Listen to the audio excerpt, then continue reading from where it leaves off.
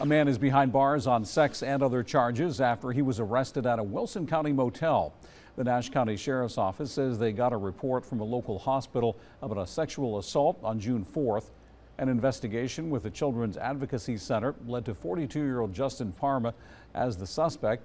He was arrested Monday and charged with second-degree forcible sex act and giving fortified wine, spirituous liquor, or a mixed beverage to anyone less than 21 years old. The Sheriff's Office says Parham is originally from Virginia and has ties to southern Nash County, but has no current permanent address. Parham is currently being held in the Nash County Detention Center under a $150,000 secured bond.